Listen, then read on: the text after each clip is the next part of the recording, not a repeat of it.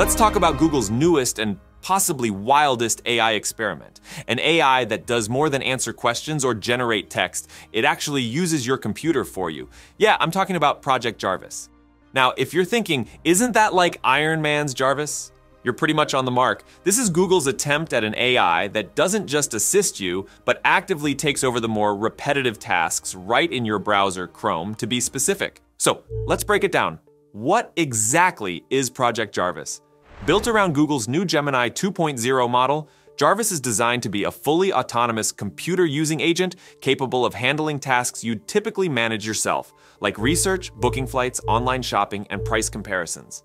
Unlike traditional models, Gemini 2.0 builds on advanced architectures, such as Transformer and Mixture of Experts (MOE), with smaller expert networks that handle specific input types.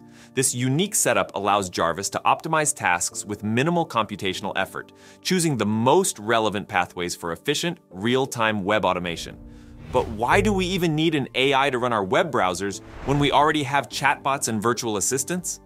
This new wave of AI agents, which includes competitors like Microsoft's Copilot Vision and Anthropic's Claude AI, is moving beyond text generation to actual task performance. Microsoft's Copilot Vision, for instance, lets users interact directly with web pages, while Apple's Apple Intelligence leverages screen awareness to manage activities across multiple apps. However, Google's Jarvis goes a step further by running seamlessly within Chrome, enabling it to interact with and control the web environment. The core of Jarvis is its ability to interpret commands by visually understanding on-screen elements, like fields, buttons, and navigational links. Combined with a robust context window, now up to 2 million tokens, Jarvis not only comprehends user commands, but retains a long history of dialogue and actions, allowing it to multitask with ease. This capability enables it to tackle complex sequences spanning extensive datasets and multiple web interactions, making it more than just an AI assistant. Let's say you're booking a flight. Rather than manually searching, comparing, and filling out forms, you just tell Jarvis your preferences and it would handle everything. The model can take screenshots, analyze options, and complete forms on your behalf. Although still in testing stages and currently taking a moment between actions, the aim is to eliminate the hassle of managing multiple tabs in Windows. Reports suggest Jarvis may debut as early as December, marking a new era of web automation where a single command can replace the time-consuming steps of digital tasks. Interestingly, the buzz around Project Jarvis has tech enthusiasts wondering if this is the beginning of the end for traditional chatbots. Why settle for a text-based assistant when you can have a fully interactive agent that clicks, types, and even reads your screen on your behalf? Google's Jarvis is part of a bigger trend in the tech world where AI assistants are moving from passive helpers to active participants in our online lives. We're looking at a possible post-chatbot world, where digital assistants evolve into fully functioning agents that understand and act on complex instructions. Of course, as promising as this all sounds, it's not without risks. You are literally handing over your personal browsing habits, search preferences, and even credit card details to an AI that's learning as it goes.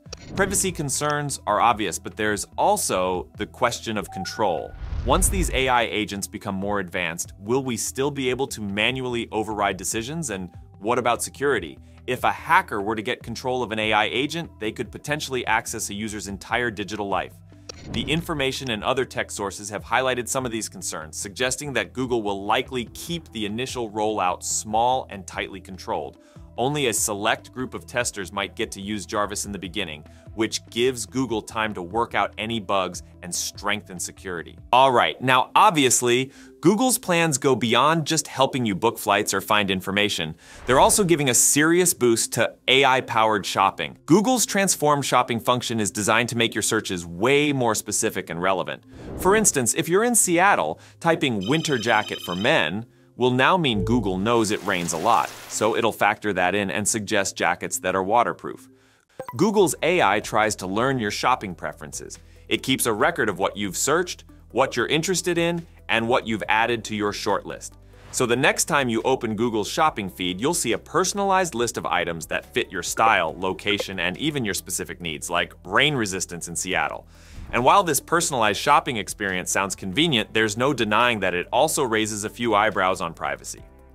Google's also rolled out an AI try-on feature, so you'll be able to see how a jacket or shirt would look on you without physically trying it on. Google's diffusion-based AI model maps the clothes onto a virtual version of you, letting you try items right from your phone or computer.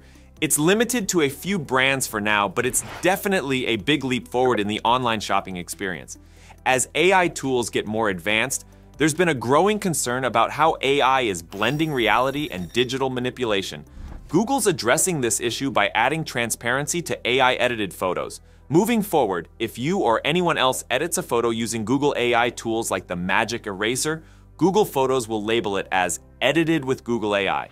This label won't appear as a watermark on the photo itself, but will be part of the metadata, accessible through the photo's details. Apple's doing something similar with its cleanup feature, labeling photos that have been modified with AI so you know what's been retouched or altered.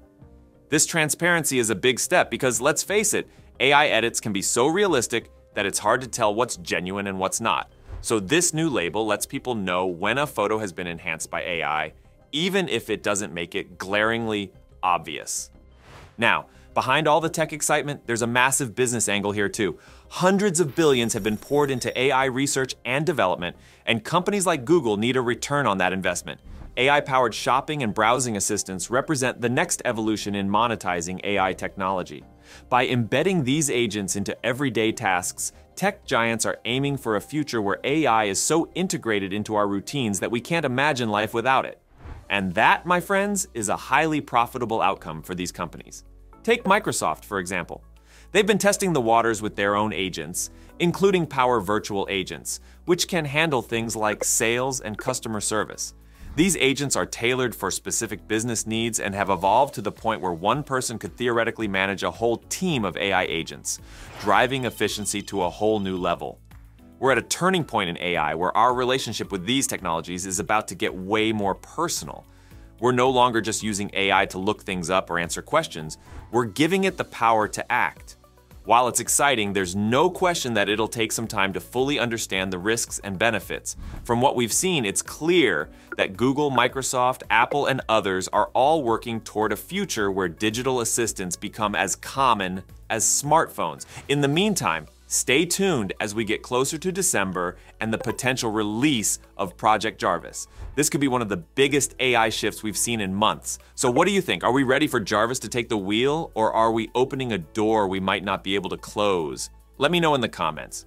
And as always, if you enjoyed this breakdown, don't forget to like and subscribe for more on the latest in AI and tech. Thanks for watching, and I'll see you in the next one.